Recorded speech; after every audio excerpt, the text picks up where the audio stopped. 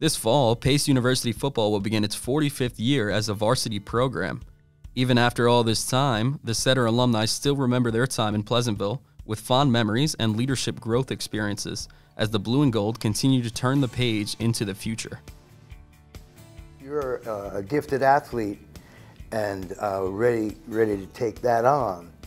You will be challenged here today, that's for sure. I just wanted to really put together a good season, put together some good memories, and just be a good teammate and getting done for my teammates. And camp's the beginning of that. Going back to camp was fantastic. Getting to school 3 weeks early, just playing football, working out, and nothing better than it. I kind of just felt at home, you know, with the players and the school, even though there was horses on the field here at the time. I thought that was weird, but I just really felt like, hey, this place is where I gotta be. When I got to camp, it was enlightening because everyone was extremely nice. And the other thing that I always noticed was the older guys always kind of watched over the younger guys. I thought that was great. I mean, they didn't have to do that, but they kind of, right away, they were all part of the family. It was just such a cool environment. Like a lot of schools I went to, it just seemed like the guys didn't get along. Like this seemed like a very fun, like family, like everyone was boys, and it just felt really comfortable. So for me, it was like a no-brainer. Typically, you don't have that, and it was just a different culture here. And I think as we went along year after year, we got a little bit harder. And by our senior year, we were pretty tough on our freshmen because we wanted them to have that attitude, that chip on their shoulder when they came in. We want them to hit. We don't want them to sit there and say, oh, he's a senior, don't touch him or don't hit him or whatever. No, we all played hard. I didn't really understand how intense college football is, regardless of the level. When I got here, everyone was big, everyone was fast. A lot bigger and a lot faster, and so I didn't understand necessarily the speed of the game, but I also didn't really understand the X's and O's of it, because once they put us in the meetings and started talking 100 miles an hour, I couldn't write notes fast enough, and you're fatigued and you're hot, and at Briarcliff at the time, there was no ACs in any of the things we were doing, so like all of those things would wear on you. I was 150 pounds, if that, soaking wet. I remember getting out of the car and looking around at the dudes coming in, and I'm like, what did I just get myself into? That's kind of one of the first things I remember about camp. Like, oh my God, like this is hell, and we're not even in pads yet. I would have a ball, but it's not for everyone. Be prepared to push yourself and be pushed. Camp is just a great experience in general. This was 1998. It was 20-something years ago, and you know, back then we did 3 practices a day, and it was very different. And I remember running sprints and just being like, oh my God, I'm gonna throw up everywhere. Some of the most memorable points of camp was how they would, you know, we were very well fed throughout camp, but they would recycle this one dish. You'd have it for lunch, you'd have it in dinner, and sometimes even breakfast, and it was rice. I don't know how they made rice 10 different ways, but just remember the team meetings, remember 5 a.m. morning workouts, morning runs, and just, you know, bonding with the guys. At the end of camp, we always did these rookie skits, and the rookies had to perform these little short comedic plays or whatever, performances for the upperclassmen. And my skit was, I was partnered with Dwayne Allen, who came in. He was a freshman with me that year. Fantastic running back for Pace. And I basically had to imitate Coach Lasardi with his whistle and his socks pulled up to like his mid-calf. And just, I went on a rant about how he ranted at us one afternoon during practice about how this is his team and we're gonna do things his way. And I pretty much echoed that same rant to the couple of freshmen I was with. So that was funny. I think Coach got a kick out of it. I hope he got a kick out of it, because I didn't have to do any extra running after that. But that was fun. The Setters football program is the only Division II football program in New York State, and is one of 31 across all 3 NCAA divisions in the Empire State. Something to be said for a college that doesn't have a football program versus one that does. So I think it's a great source of pride for the student body as well as the alumni. So yeah, it's great. I would say definitely for me, it was a big time family thing to, you know, be close enough that all my, you know, my relatives could enjoy. You know, I'm only the 2nd person in my family to like graduate college. So it was like, you know, it was a big deal to them, you know what I mean? And they, you know, they showed so much support. Like I missed that a lot, actually. My family was head over heels for Pace football, loved it. I could remember walking to the field for a 1 o'clock game at like 10 o'clock in the morning, and my father's already clapping in the stands. I'm like, what the hell are you doing? He's like, I had to get my seat. So, I mean, they were just as jacked up as we were, which was pretty cool. This is a culture. It's, you know, it's bigger than just a game. And that's one thing that I think I've realized the most in terms of my 4 years of playing football here. You know, you realize that you're part of a bigger family. It's the best game in the world. That's what I think. I remember one day in practice, Lamar, big D tackle, he used to have these arm pads.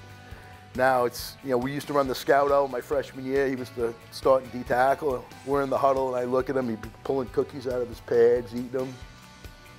He snuck them onto the field. I said, you got brought cookies on the field? He goes, shh, I'll give you some. I said, I don't want cookies. And then the whistle blows, and we go back to the huddle, and I look at him, and he's sneaking cookies, throwing them in his mouth. Things like that, again, having fun, just enjoying ourselves out there. And Brian Perrone, of course, at this point, he's a 3-year starter. He's like 6'2", he's just muscles on top of muscles, and I'm just like, why do I have to get paired up against this guy? If he didn't break his leg, I probably wouldn't have gotten a chance to play. So thanks, Brian. Appreciate it. Joe Tedeschi, my man Joe. He came in, again, Catholic school guy, similar to me. We played each other in high school and stuff. And he came in and everybody was like, who the hell is this guy? You know, the same thing. But he backed it up, man. He was another one. Real tough SOB. And I love him to death, man. He's a good friend. So when we were bringing in good quality players and good quality people as well. I'm thinking of Coach Lasardi, I'm thinking of Anthony Gazzillo, Ray Crumdyke, Joe Tedeschi. That's what comes to my mind. Those guys, and Lou Botticelli, if I don't say that, I'm in trouble. Lou Botticelli, another guy I want to give a shout out to. Great leader, very good football player, undersized, not the biggest, not the strongest, not the fastest, but a very, very good football player. I mean, so to be a linebacker in college football at Lou's size, it just speaks volume to his talent. So, you know, I know from a numbers perspective, you're probably not going to see him all over the numbers, but he was a real leader, real locker room leader. You know, everyone looked up to Lou. Coach Lasardi comes running from wherever, I don't even know where the hell he was. He just comes running, and he gets in my face. And he's like, what's wrong, Lou Botticelli? What's wrong, Mr. Captain? Mr. Big man on campus. I mean, Billy, to this day, Billy Yofo calls me BMOC, big man on campus. He's like, can't handle it? Can't get it done? What's your problem? And I was just like, okay, get it done. I'll get it done. He's like, I hope so. And it was just one of those things. And you know, because when you're screaming at you, you're not loving it, but you can see everybody like laughing around you, right? Like, yeah, now Louis getting it. Now Louis getting it this time. So not only did Anthony beat us, and then he wound up coming in. He transferred over here to Pace. He wound up working in as a starter his junior year, and then started as a senior.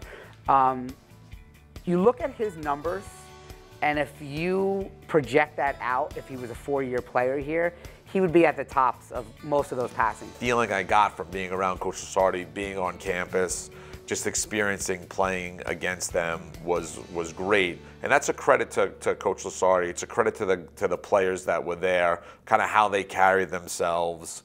You know, I just thought it was better to come to Pace. He was probably like the best player I played with. Offensively, the quarterback, the leader of the team, super smart, knew everything. The chemistry was awesome. Like we had a couple plays where. You know, we looked at each other, you know, looking at the defense, reading the defense, we were able to make eye contact and like smile because we knew we had it. And like, you know, there's 2 specific ones where we hit that play for touchdowns and we knew it before it happened. Like, that's awesome. First thing we're doing is I'm introducing you to Ray. Shook his hand. I mean, Ray was in my wedding, and you know, I'm very close with Ray. We went out the night before. We weren't supposed to. I slept over somebody's house. I was in the top bunk. I forgot where I was.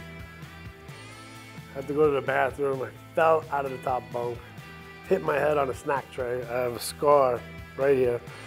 And my buddy, one of my best friends, to this date, Lou Botticelli, great guy, thanks Lou, he stopped the bleeding. with a dirty sock. But again, he was one always pushing, work harder, do an extra rep, you know, get locked in, right? I still have a year of eligibility. Rondo. Football is more than just a game.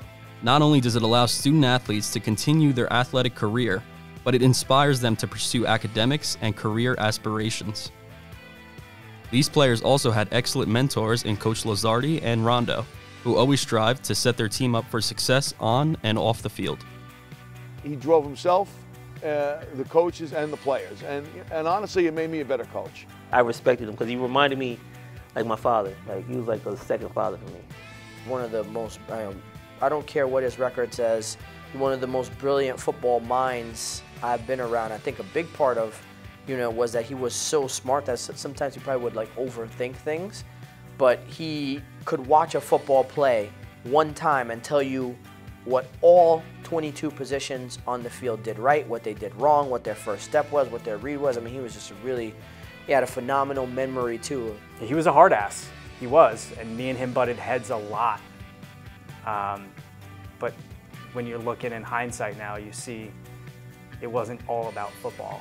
He was preparing you for life. And, you know, you go through tough times in life, and they're always there to not just coach you through a practice or a game. You know, they're there to help you out, no matter what. So I talk to Rondo about it all the time. I said, you gave me the chance to play college football, because if not for you guys, I probably wouldn't have. And, I've always been grateful and appreciative of that. And that's pretty much how I ended up here. I'll always be grateful to Pace and to Coach Lazzardi, especially, for kind of, giving me a chance to play football when I didn't think, it was for me anymore after I left Stony Brook. Something that Coach Rondo says to me, even nowadays when I see him, thank you for taking a chance on us. And I have to say to him, thank you for taking a chance on me. It was a remarkable experience, and that one season that I played for Pace is something I'll never forget. I just really like seeing a group come together, right?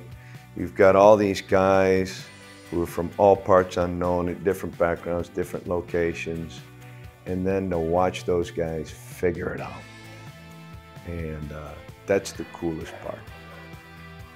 20 years later, I'm still hanging out with the same group of guys. Still breaking chops like we were in the locker room 20 minutes ago. So that's kind of the things where, then they say it all the time when you watch guys, I miss the camaraderie, the road trips. Yeah, the 7-hour bus ride sucks, but the stories that we have from these days going back, I can remember it like it happened yesterday, vividly. I know Brian had this thing with the Pop-Tarts, such a meatball. I used to go to 7-Eleven, and I would get a box of Pop-Tarts and 2 apples. Because you want a little carbs, you want a little sugar, you don't want something heavy for breakfast. So I would eat, and I would distribute the Pop-Tarts. I wouldn't eat all 8 of them, despite what people say. But at one point, I would, you had that little foil wrapper, and I would be down to my last Pop-Tart, and I would crumple it down, and I would say, I'm here to kick ass and eat Pop-Tarts. And I'm all out of Pop-Tarts. It's about keeping the memories. The rest is history. The perfect snap, perfect hold, kick was good, and we ended up winning the game by 3. Defense did an excellent job in that last series. And it ended up being a moment for me that I will always remember. Larry Pitascalzo was inducted in the 2022 Pace Athletics Hall of Fame and is arguably the best all-around football player in Pace history. In a career that spanned from 1997 to 2001, he was one of the most explosive players in the country. Following his senior season, Pitascalzo was named Don Hanson Gazette D2 All-American as both a running back and special teams performer. He was later named Specialist of the Year in 2001. He finished his career as a 2-time All-American, All-Conference selection, and 3-time Offensive MVP. He blossomed here. I mean, and when we needed yardage, he was the guy we went to. Screen passes, flare passes, running the sweep, that was our bread and butter play. Give it to Larry. And he always made something happen. He made the offensive line guys look good because he was a talented kid that he could, get away from potential tacklers. So he was excellent. Phenomenal football player, one of the best football players I think I've ever played with, top to bottom. Just unbelievable athleticism, speed, quickness, really, really good football player. He'd pull through, and he worked his tail off, and I really, Larry did a phenomenal job, and I'm proud of him for being in the Hall of Fame. He deserves it. Wherever you were, you had 65 buddies, and that's the stuff you miss the most. The locker room, the joking around, making fun of each other, that kind of stuff, Happen to have about 5 or 6 best friends from college. And it's all because of this program, this blood, the sweat, the tears, things like that. Football is more than just a game. I know for us, it's created a bond that'll last forever. It's unlike anything. That feeling running on the field, getting ready to play with your teammates, it's the best feeling ever. No matter where you came from, who you are, black, white, Spanish, 95% of the people wanted to play football. It just keeps getting better and better. The athletes are bigger, better, faster, smarter, you name it. From top to bottom, it's fun to watch. We had a reason to believe that we were going to win an NE10 championship because of the team that we've had, the talent that was on it, the mentality of the team as well. We can do this thing as long as we continue to push each other, which we did in practice. Iron sharpens iron, and we were going at it. We're talking arguments, debates, fights, like it was full-on brawls out there because of the intensity and the passion that we had, because we knew we can get to the ultimate goal, and that was putting a ring on a finger. 60 guys looking down the field in the same direction, and that was, to hurt people and to win a game. I mean, it was pretty intense. It was awesome. Coach Sardi was so good because he believed in his players, and we believed in him. Our belief in ourselves and our players' beliefs in each other translated to playing at our highest level and having the successes that we had. Pace football has this aura. For those of us that played for Pace, it's because of how we grinded every day. From our uneven practice field with patchy grass and to the goose stuff that was on the field, to our weight room that wasn't up to par for most programs. That's what defined us. We made the best of what we had, which is what we did on the field also. I don't know we worked harder than anybody else, but we believed we worked harder than everybody else. When you're tough and you go 110%, you can it overshadows athletic ability. It's heart, and I think that's my legacy, is that I brought a lot of heart to the program, and I'm very, very thankful, for being able to do that. So I'm proud of my affiliation with this university. I'm thankful for this affiliation with this university. I thank the people that saw fit to put me in the position of head coach and give me the opportunity to meet some of the greatest people that I've ever known. And I know it's hard, I get emotional about this a little bit, but I love these guys. It's nice to see the program progressing and getting in the right direction, and we're happy as alumni to support it. If we can help enhance the lives of these young kids that are here by instilling that tradition into them, so that can enhance their lives 20, 30, 40 years down in the future, then I'm doing my part in giving back. So that's why I'm here. I want them to have a feeling of accomplishment and growth. I want them to achieve. I want them to learn how to, attack the challenges of life. It makes me proud to know that I'm a part of this program. I do feel a part of it, and it's awesome to see it grow. And I wish the best for the program, obviously, now. I want Pace football to continue to grow. I do.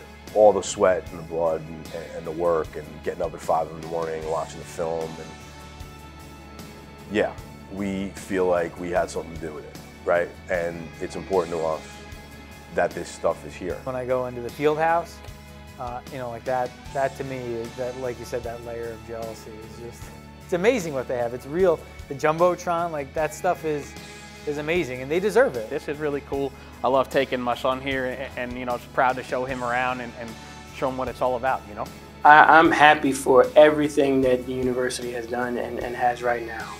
I'm not bitter or anything like that because it wasn't there when I was there, because what was there when I was there was enough. I think he does a good job. These guys look like they play hard for him, and I hope they take some of these lessons that they learned here in college out to the real world, like some of us have. Rondo has a great understanding of that, and he knows that to be a successful football player, you have to have the intrinsic life values that will make you successful in life as well. It's kind of like a trick, right? You get them ready for life through something that they think is a game. So it's a big practice for a way bigger thing. Lessons that you're going to learn are going to impact your life, your marriage, your relationships, your work environment, how you're an employee, how you're a leader in life. So stick to it and stay there, and all the failure and the adversity is going to help you, right?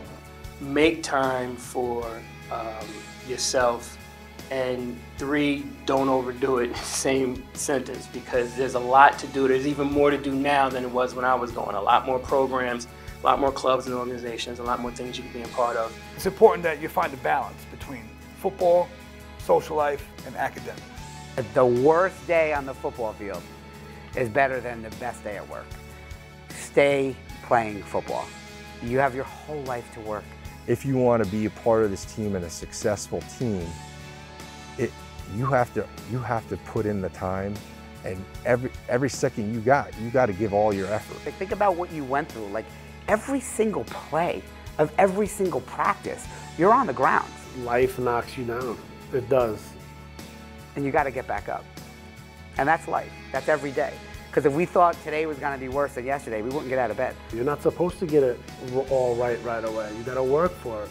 You know, things take time. If you're consistent, you will find progress. First of all, be yourself. The greatest thing that they need to do and focus on is who they are when no one's looking. Secondly, enjoy what you're doing, which means you can have lighthearted moments on the field, in the classroom, on the chalkboard. You got to enjoy what you're doing, and and you can still win. You know, that doesn't take away from anything else, but you got to enjoy what you're doing and have fun with it. You cannot put your pads on at 30, 40 years old and go lay somebody out. Like, it's just, so while you can, stick with it. It's gonna be hard, but it'll be worth it, you know? And again, I have friends that are like brothers, like teammates that, like, they'd take a bullet for you, you know, and vice versa. Don't give up on it. Cherish every moment, because it goes fast, and there will be nothing like this time. Nothing. There will be nothing that will replicate the relationships and the camaraderie and the time that you're having right now. As I got older, I realized, you know, those 3 to 5 years, depending on, you know, how long you're in school and whatever, are going to wind up being the best years of your lives. You know? Just enjoy the moment where you're at, and just take advantage and soak it up, because, like, you know, 20 years later, we're still, a lot of us are good friends, and we're all proud to come back and just, you know, build those relationships and have fun doing it. If you stick it out with the 4 years at pace, I guarantee you're going to have a better work ethic, you're going to be stronger mentally and physically, and you're going to have a family. That's the biggest thing, first and foremost. If you work hard, good things are going to happen. I firmly believe that. It'll be over before you know it. I love Pace, and Pace gave me an opportunity to keep playing football. Pace gave me an opportunity to go to college. When I was a kid, I never thought I'd be in college, to be honest with you, based on from what I came from. And Pace gave me that opportunity, so I will never turn my back on Pace. Those 4 years were an incredibly defining portion of my life, and I wouldn't change it for anything. There's a respect there. There's a respect of the reason why every time I see any one of them coach, right? It's not it's my, hopefully they understand that, right? It's my respect to them for everything they've done for me and my teammates, you know? And just, again, if it's to my teammates, you know, thank you for showing up every day, giving it all you got. I have the respect for you, you have the respect for me. It's 4 years I'll never forget, and it's because of you guys. You know, you always say you want to go back, and it's not because, you know, you're sweating your ass off for 9 hours a day in the summer heat. It's because you wanted to be around those guys. So some of my best friends in life, hopefully forever. So thank you.